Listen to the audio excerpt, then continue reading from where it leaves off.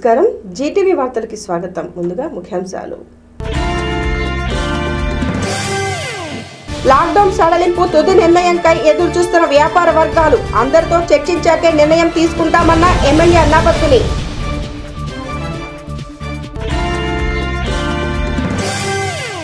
తెనాలిలో ఒక రోజులోనే 1,20 లక్షల మద్యం విక్రయాలు సూపరింటెండెంట్ రవికుమార్ వెల్లడి ప్రభుత్వ నిబంధనలకు అనుగుణంగానే మద్యం అమ్మకాలు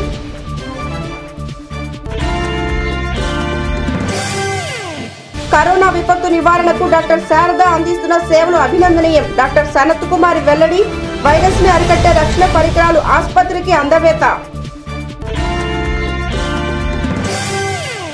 తెనాలిలో లాక్డౌన్ సడలింపులకై అందరితో చర్చించిన తర్వాతనే నిర్ణయం తీసుకుంటామని ఎమ్మెల్యే అన్నబత్తుని శివకుమార్ తెలియజేశారు.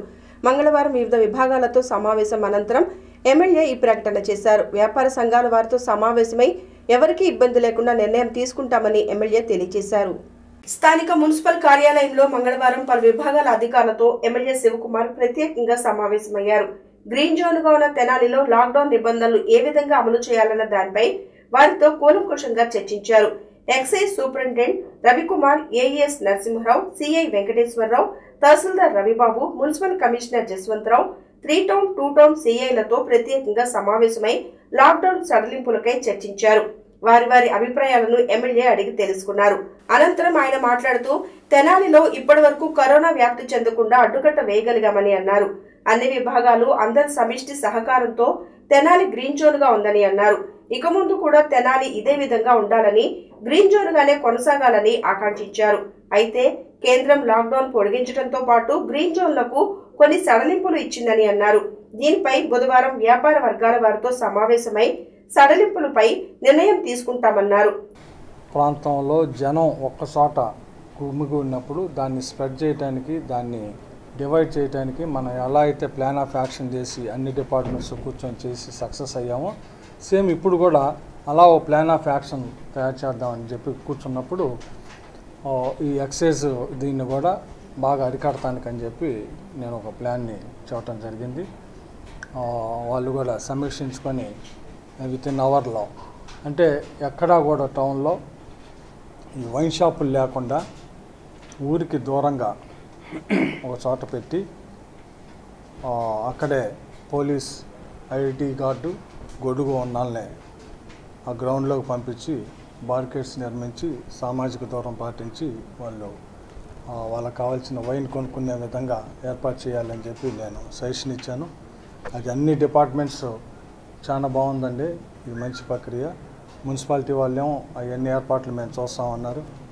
రెవెన్యూ వాళ్ళు కూడా అలాగే, ఇది పోలీస్ వాళ్ళు కూడా మొత్తం మేము డిపార్ట్మెంటు ప్రతి స్టేషన్ నుంచి మెన్న అక్కడ పెట్టి ఎలా మానిటరింగ్ చేయాలి ఏంటి అనేది కూడా చూస్తాం. సో పబ్లిక్ ఎక్కడా కూడా ఆటంకం జరగకుండా ఊరికి దూరంగా ఉన్న ఒక గ్రౌండ్లో ఈ వైన్ షాప్స్ని పెట్టి ఆ పబ్లిక్ అక్కడ కొనుక్కునే విధంగా టైమింగ్ పెట్టాలని చెప్పి ప్రపోజ్ చేయడం కూడా జరిగింది. అలాగే రేపు ఇవాళ అన్ని అసోసియేషన్స్ కూడా కబుర్ చేసి రేపు ఒకసారి మున్సిపల్ ఆఫీస్లో కూర్చొని వాళ్ళ అభిప్రాయం కూడా తీసుకొని ప్రభుత్వం ఏ రకంగా అయితే ఈ చిన్న చిన్న షాప్స్ ఎలా రన్ చేసుకోవటానికి ఉందో వాళ్ళని కూడా మాట్లాడి ఎంతవరకు ఏం చేయాలని. ఓవరాల్గా నేను చెబుతున్నాను, తెనాలి గ్రీన్ జోన్లో ఉంది. ఈ వాతావరణాన్ని పొల్యూట్ చేయడానికి శాసనసభ్యుడిగా నేను ఒప్పుకోను, దాంట్లో మొహమాటమే లేదు. ఇది మన ఆరోగ్యానికి సంబంధించింది. ప్రభుత్వం 17వ తారీఖు దాకా లాక్డౌన్ ఉంది. ఆ లాక్డౌన్లో నిన్న ఒక్కసారి వైన్ షాపులు చేసేవారికి సామాన్య ప్రజలు ఎంతో కంగారు పడ్డారు. ఫోన్లు చేశారు మా అందరికీ, ఏంటి శివకుమార్ గారు గ్రీన్ జోన్లో ఉన్న తెనాలి ఒక్కసారి ఇలా అని. ఎస్, నిన్న ఒకరోజు మేము కూడా చూసాం అసలు ఏం జరుగుతుంది ఏంటి అని.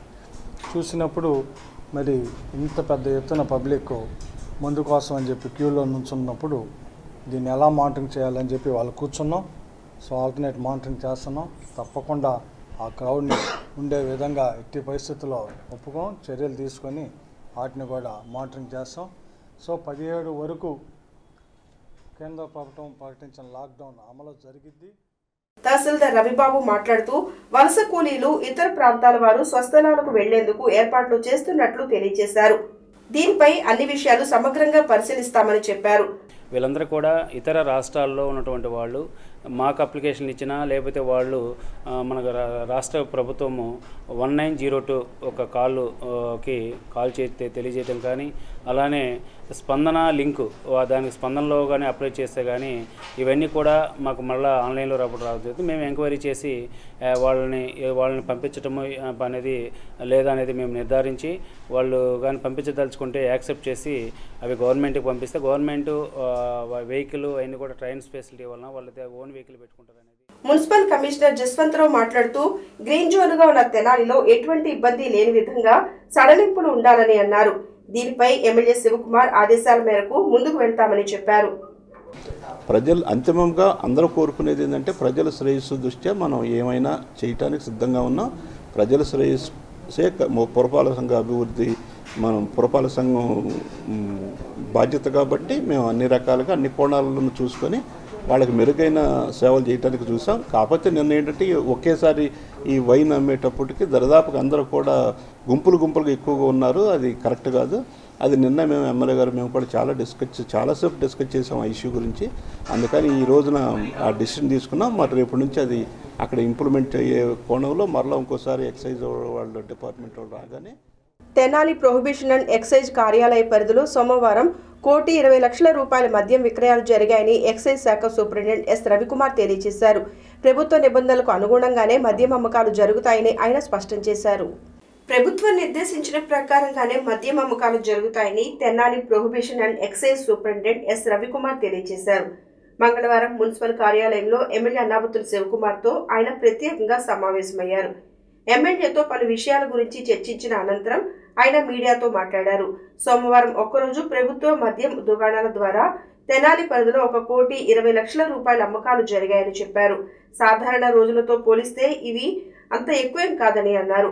జనం రద్దీ కూడా తెనాలి ప్రాంతంలో అయితే ఎక్కువగా లేదని, బార్ అండ్ రెస్టారెంట్లు లేకపోవడంతో ప్రభుత్వ దుకాణాల వద్దకు ఎక్కువ సంఖ్యలో వచ్చారని చెప్పారు. ఏదైతే ప్రభుత్వం నిర్దేశిస్తుందో అందుకు అనుగుణంగానే అమ్మకాలు జరుగుతాయని సూపరింటెండెంట్ రవికుమార్ తెలిపారు. ఆయనతో పాటు AES Narasimharao, excise CI CH Venkateswararao ఉన్నారు. మిగిలినటువంటి అన్ని షాపుల దగ్గర పోలీసు వారి సహకారంతో మేము ఒక్కొక్క షాప్ దగ్గర ఒక 5 మంది యూనిఫామ్డ్ ఆఫీసర్స్ ఉండే విధంగా మేము ప్లాన్ చేయడం జరిగింది.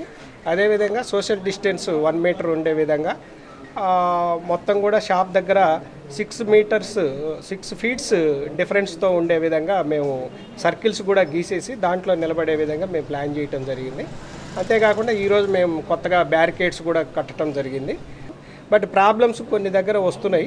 ఆ ప్రాబ్లమ్స్ ఏంటి అంటే ఎక్కువ మంది రెడ్ జోన్ ఏరియా నుంచి ఈ జోన్కి వస్తున్నారు అనేటటువంటిది వాళ్ళల్లో ఉండటం వల్ల మేము ప్రత్యేకంగా ముందుగానే వాళ్ళు ఏ ఏరియా నుంచి వస్తున్నారు, వాళ్ళ దగ్గర మాస్కులు ఉన్నాయా లేవా అనేది కూడా స్క్రీనింగ్ చేసిన తర్వాతనే మేము పంపడం జరుగుతుంది.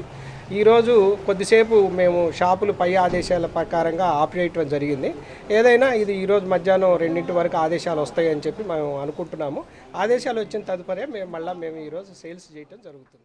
వ్యవసాయ ఉత్పత్తులను ప్రభుత్వమే బాధ్యత వహించి కొనుగోలు చేసేందుకు చర్యలు చేపట్టాలని ఆంధ్రప్రదేశ్ కౌలు రైతుల సంఘ రాష్ట్ర ఉపాధ్యక్షులు వి శ్రీనివాసరావు డిమాండ్ చేశారు.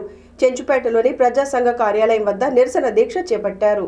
రైతులు పండించిన పంట ఉత్పత్తులు ధాన్యం, మిర్చి, పసుపు, అరటి, జొన్న, మొక్కజొన్న వంటి పంటలను రైతులు అమ్ముకోలేక తీవ్రంగా నష్టపోతున్నారని ఆంధ్రప్రదేశ్ కౌలు రైతుల సంఘ రాష్ట్ర ఉపాధ్యక్షులు శ్రీనివాసరావు ఆవేదన వ్యక్తం చేశారు. ధాన్యం క్వింటాలకు 500, జొన్న 900, మొక్కజొన్న 500 రూపాయల మేర నష్టపోతున్నారని అన్నారు.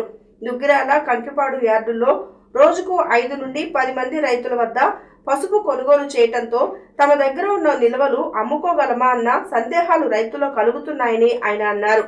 రైతు, కౌలు రైతులకు అలాగే పేదల బ్యాంకు అకౌంట్లలో 7,500 రూపాయలు జమ చేయాలని కేంద్ర రాష్ట్ర ప్రభుత్వాలని ఆయన డిమాండ్ చేశారు.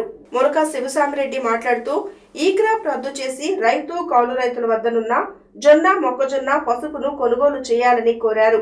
కార్యక్రమంలో కంతేటి శ్రీమన్నారాయణ, పి కృష్ణమూర్తి, షేక్ హుస్సేన్ వల్లి, బోలినేని రామయ్య, మాగంటి యలమందయ్య తదితరులు పాల్గొన్నారు. ఇవాళ ప్రభుత్వం మొక్కజొన్న, జొన్న కొనుగోలు కేంద్రాలని ఏర్పాటు చేసింది. కానీ అక్కడ వసతులు లేక రైతాంగం ఇబ్బంది పడుతున్నారు. గోతాల సమస్య, తూకం సమస్య, డబ్బు సమస్య, అట్లాగే ఈ క్రాప్ బుకింగ్ విధానంలో నమోదు చేసుకొని రైతులు కౌలు రైతులంతా కూడా నిరాశ చెందుతున్నారు. వాళ్ళ పరిస్థితి ఏం చేయాలో పాలుపోని పరిస్థితి ఉంది. అట్లాగే పెద్ద ఎత్తున జొన్న పసుపు రైతులు ఆందోళన చేసిన ఫలితంగా 4 రోజుల కిందట దుగ్గిరాల మార్కెట్ యార్డును తెరిచారు. కానీ రోజుకి 10 మందికే టోకెన్లు ఇవ్వటం, అట్లాగే కంకిపాడులో చూసేట్లయితే 5గురికి ఇస్తున్నారు. ఈ లంక భూముల రైతులు పసుపుని అమ్ముకోవటానికి ఏం చేయాలో అని తలలు పట్టుకున్న పరిస్థితి. ఇప్పటికే లక్షల రూపాయలు అప్పులు తెచ్చారు.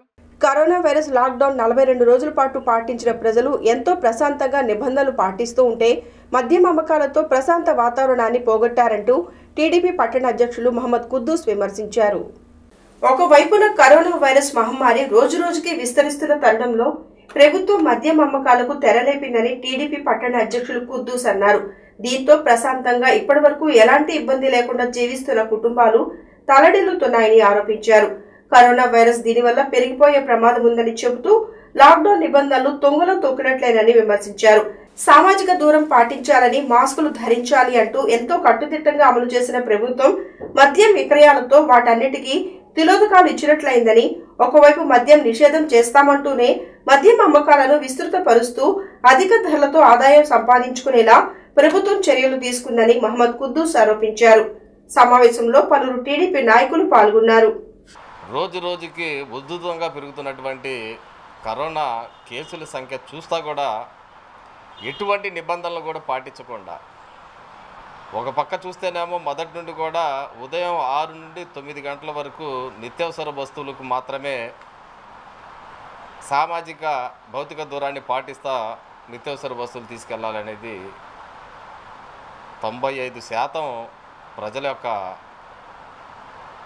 ఇబ్బందులు చూస్తే కేవలం 5 నుండి 10% లోపు ఉండే ఈ మద్యం ప్రియుల కోసం, వీళ్ళ కోసం పెట్టారనేది కూడా ప్రభుత్వం గొప్ప చెప్తుందిలే. కానీ ఈరోజు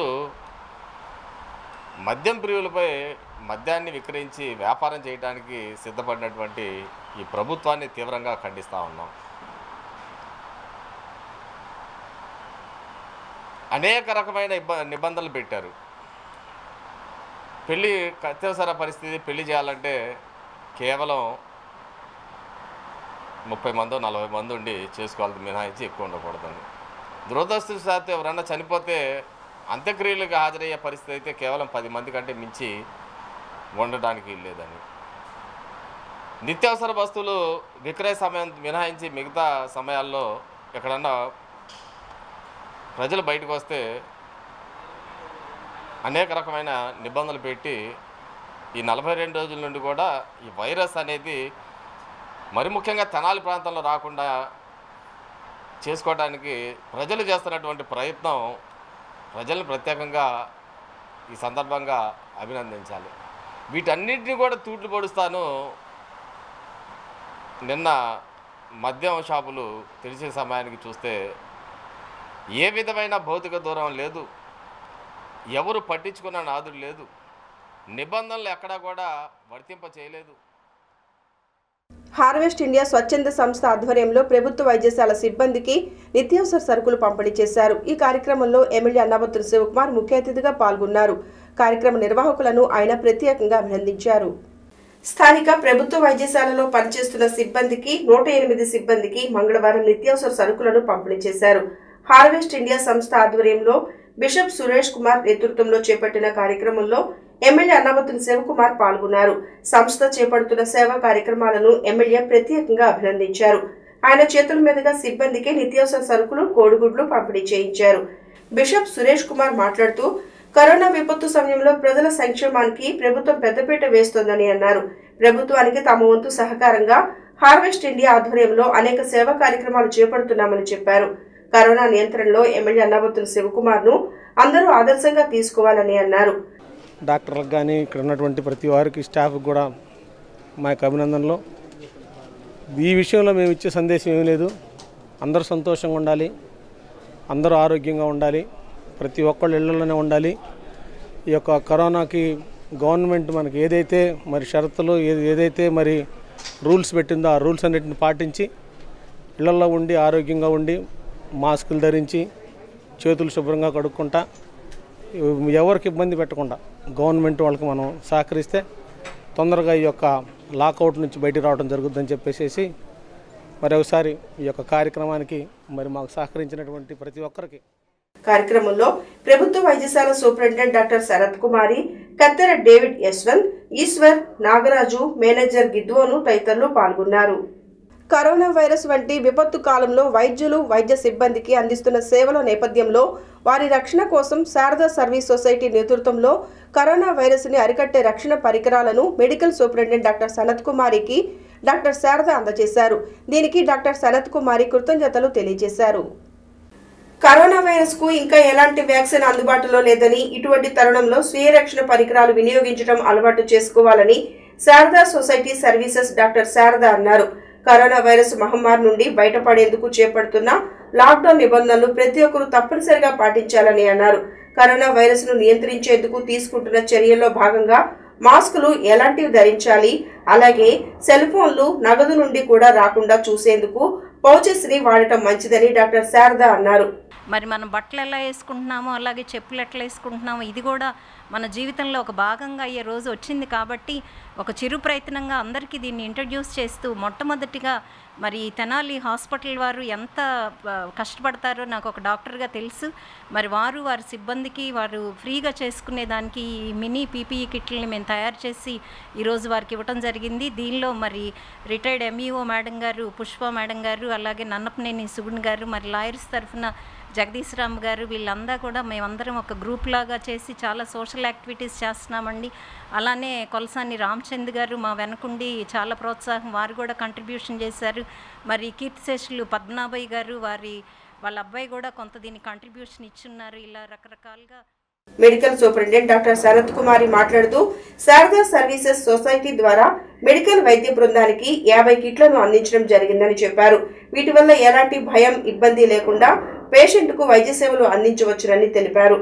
హాస్పిటల్ సిబ్బందికి అంతా 150 కిట్స్ పర్సనల్ ప్రొటెక్షన్ ఎక్విప్మెంట్ ఇచ్చారు. దాంట్లో భాగంగా ఇది ఒక వైజర్ ఇచ్చారు.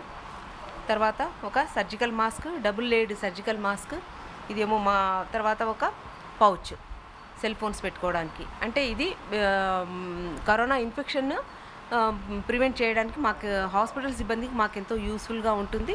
ఎందుకంటే సెల్ ఫోన్ అంటే బయటకు ఎప్పుడు తీస్తుంటామో, ఎవరితో మాట్లాడుతుంటామో మనకు తెలియదు, ఎక్కడ మాట్లాడుతుంటాం. కాబట్టి అది ఒక పొమైట్ లాగా పనిచేస్తుంది. అది ఇన్ఫెక్షన్ స్ప్రెడ్ ప్రివెంట్ చేయడానికి ఇందులో పెట్టుకుంటాము. అలాగే సర్జికల్ మాస్క్ కూడా, మరి వైజర్ కూడా. ఇది పేషెంట్తో మేము ట్రీట్ చేసేటప్పుడు కానీ, మాట్లాడేటప్పుడు కానీ, అలాగే రేడియాలజీ డిపార్ట్మెంట్లో రేడియాలజీ వాళ్ళు స్కాన్ చేసేటప్పుడు కానీ ఇది మాకు అన్ని విధాలా ఉపయోగపడుతుంది. కార్యక్రమంలో జగదీశ్వరాంబ, సుగుణ, పుష్పకుమారి, దీప్తిలు పాల్గొన్నారు. కరోనా కష్టకాలంలో ప్రాణాలను సైతం పణంగా పెట్టి జర్నలిస్టులు స్ఫూర్తిదాయకమైన సేవలు అందిస్తున్నారని ఎమ్మెల్యే అన్నాబత్తుని శివకుమార్ అన్నారు. కరోనాపై ఎప్పటికప్పుడు సమాచారాన్ని ప్రజలకు చేరవేస్తూ అప్రమత్తం చేయటంలో వారి కృషి అభినందనీయమని అన్నారు. ఏపీ వర్కింగ్ జర్నలిస్టు ఫెడరేషన్ సభ్యులకు నిత్యావసర పంపిణీ కార్యక్రమంలో ఎమ్మెల్యే పాల్గొన్నారు. Andhra Pradesh union working journalist federation ఆధ్వర్యంలో సభ్యులకు నిత్యావసర సరుకులను పంపిణీ చేశారు. మంగళవారం గాంధీ చౌక్ వద్ద జరిగిన కార్యక్రమంలో ఎమ్మెల్యే అన్నాబత్తుని శివకుమార్ ముఖ్య అతిథిగా పాల్గొన్నారు. కరోనా విపత్తు సమయంలో ఇబ్బందులు ఎదుర్కొంటున్న ఫెడరేషన్ సభ్యులకు ఎమ్మెల్యే చేతుల మీదుగా నిత్యావసర సరుకులు, బియ్యం పంపిణీ చేశారు. దాతల సహకారంతో ఏర్పాటు చేసిన కార్యక్రమంలో సభ్యులకు వీటిని అందజేశారు. ఈ సందర్భంగా ఎమ్మెల్యే శివకుమార్ మాట్లాడుతూ జర్నలిస్టుల సంక్షేమానికి ప్రభుత్వం పెద్దపీట వేస్తోందని అన్నారు. కరోనా విపత్తు సమయంలో ఎప్పటికప్పుడు తాజా సమాచారాన్ని ప్రజలకు చేరవేయటంలో జర్నలిస్టులు వారధిగా పనిచేస్తున్నారని అన్నారు. జర్నలిస్టులు ప్రత్యక్షంగా, పరోక్షంగా అనేక ఇబ్బందులు ఎదుర్కొంటున్నారని, వారికి ప్రభుత్వ పరంగా అండగా ఉంటామని తెలియజేశారు. ఫెడరేషన్ అధ్యక్ష కార్యదర్శులు టి రవీంద్రబాబు, కనపర్తి రత్నాకర్ నేతృత్వంలో జరిగిన కార్యక్రమంలో సభ్యులు ప్రభాకర్ రావు, బద్రీ ప్రసాద్, వేజెంట్ల భాస్కర్, మంచికలపూడి రవికుమార్ తదితర సభ్యులు, స్థానిక నాయకులు పాల్గొన్నారు. తెనాలి ప్రాంతంలో ఉన్న ఎంతోమంది దాతలు ఈరోజు సహకరించి మీరు వాళ్ళందరికీ ఈ సరుకులను అందజేయటం చాలా సంతోషపడుతూ, అలాగే సోదరుడు రత్నాకరు, అలాగే అందరూ కలిసి ఏర్పాటు చేసిన ఈ కార్యక్రమం నేను అప్పుడు చెబుతున్నాను, ఇప్పుడు చెబుతున్నాను, సమాజంలో జర్నలిస్టుల పాత్ర ఎంతో కీలకమైంది. అందుకే తెనాల్లో సాధ్యమైనంత వరకు అందరినీ ప్రభుత్వం తరపున వాళ్ళకి ఏమైతే మేలు చేయాలో ఆ చేసే కార్యక్రమాన్ని మీ అందరి శాసనసభ్యుడిగా మీ అందరికీ చేసే దాంట్లో ముందుంటానని చెప్పి. కరోనా వైరస్ లాక్డౌన్ నేపథ్యంలో తెనాలి పట్టణంలో ఏ జోన్ ఉన్న పారిశుధ్య పనులు నిర్వహిస్తూ మన ఆరోగ్యానికి రక్షణగా నిలుస్తున్న పారిశుధ్య కార్మికులపై పూలు చల్లి అభినందించారు. పోస్టల్ మరియు ఆర్ఎంఎస్ రిటైర్డ్ ఎంప్లాయీస్ ఆధ్వర్యంలో పారిశుధ్య కార్మికులను అభినందించారు. పట్టణ ప్రజల ప్రాణ రక్షణలో తమ వంతు బాధ్యతగా పారిశుధ్య పనులు నిర్వర్తిస్తూ తమ ప్రాణాలను సైతం లెక్క చేయని పారిశుధ్య కార్మికులను ఆల్ ఇండియా పోస్టల్ తెనాలి శాఖ మరియు ఆర్ఎంఎస్ రిటైర్డ్ ఎంప్లాయీస్ యూనియన్లు ఘనంగా అభినందించాయి. కార్మికులపై పూల వర్షం కురిపించి వారిని ఎంతో గౌరవంగా పూలతో సత్కరించారు.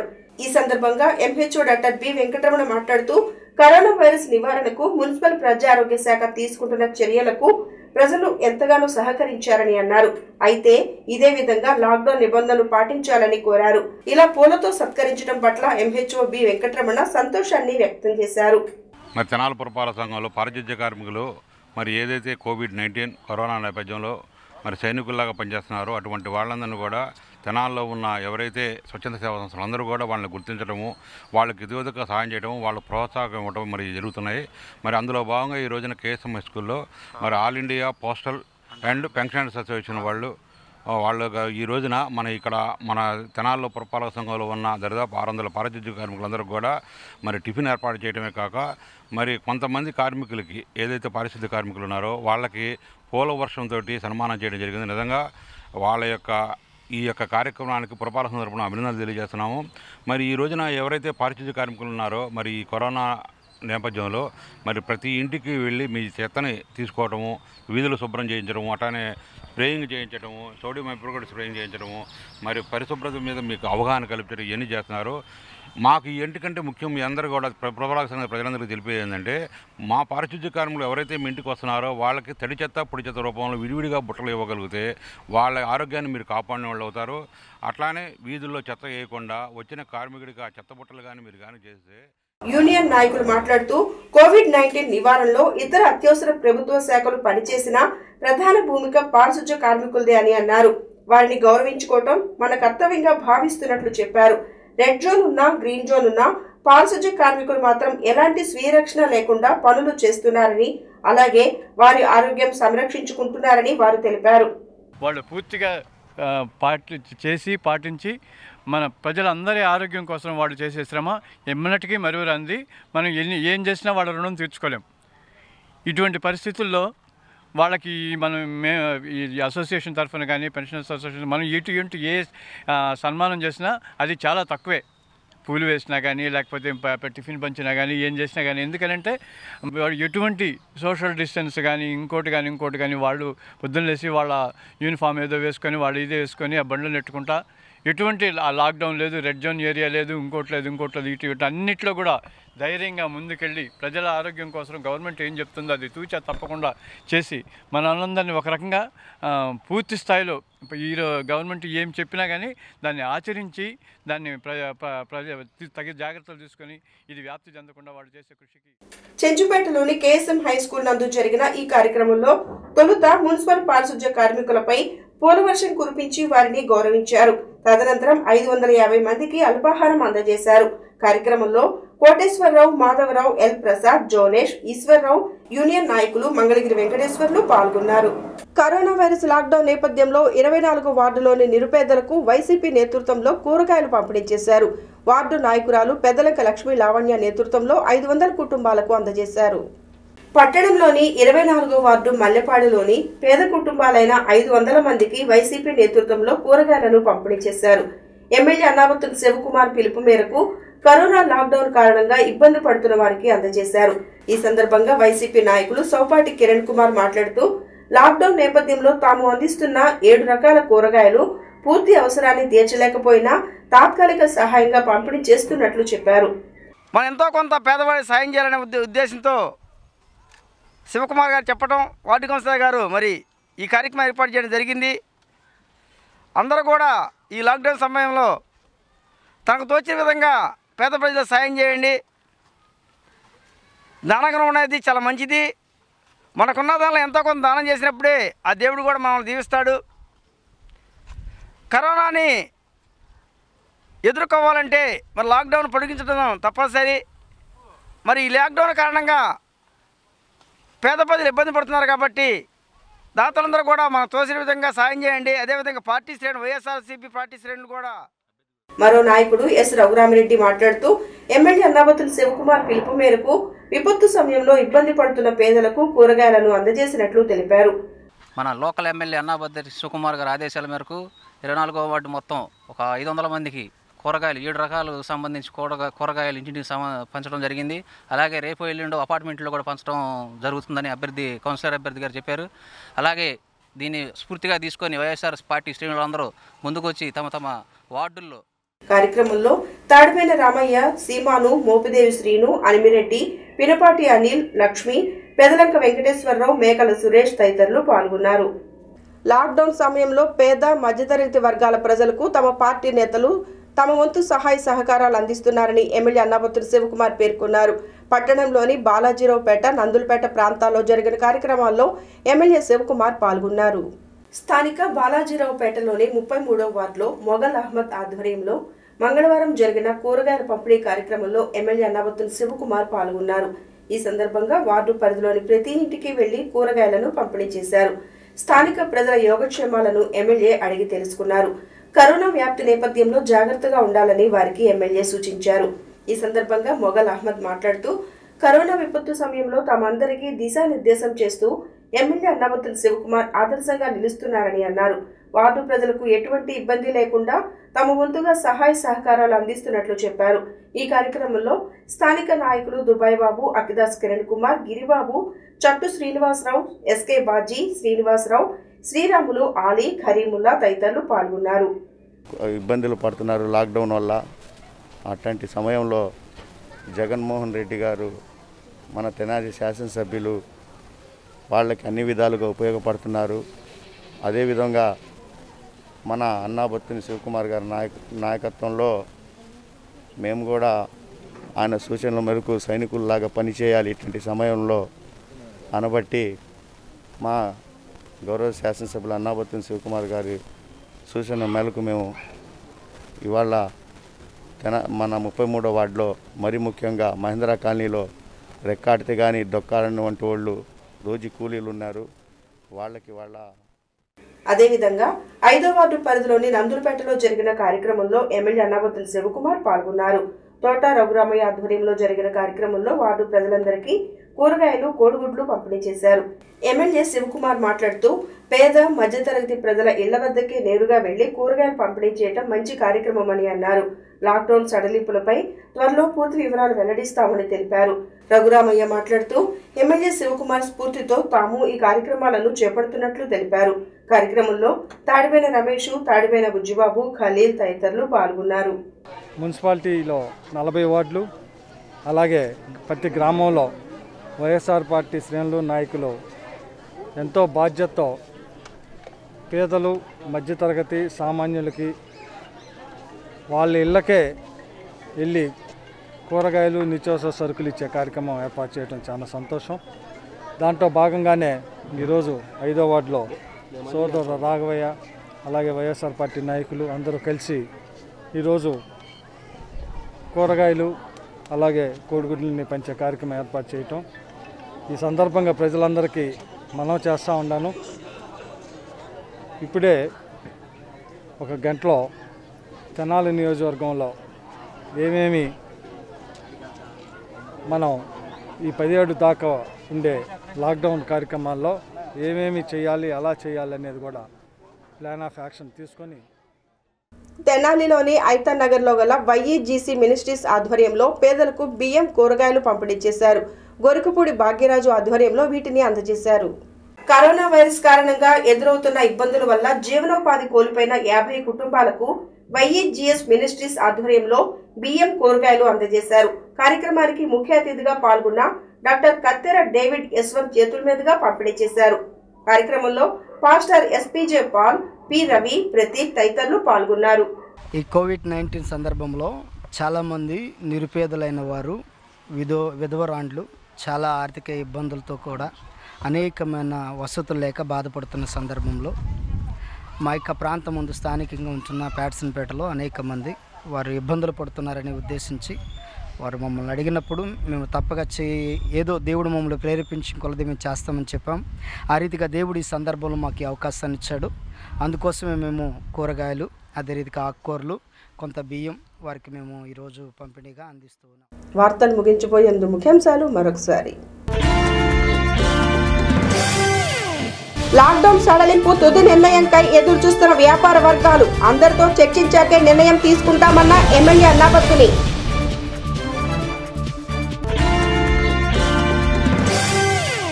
తెనాలిలో ఒక రోజులోనే 1,20,00,000 మద్యం విక్రయాలు. సూపరింటెండెంట్ రవికుమార్ వెల్లడి. ప్రభుత్వ నిబంధనలకు అనుగుణంగానే మద్యం అమ్మకాలు.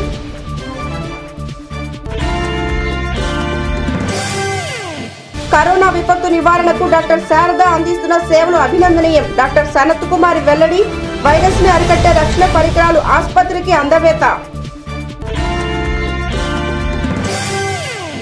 ఈ వార్తలు ఇంతటితో సమాప్తం. నమస్కారం. Hello busy people.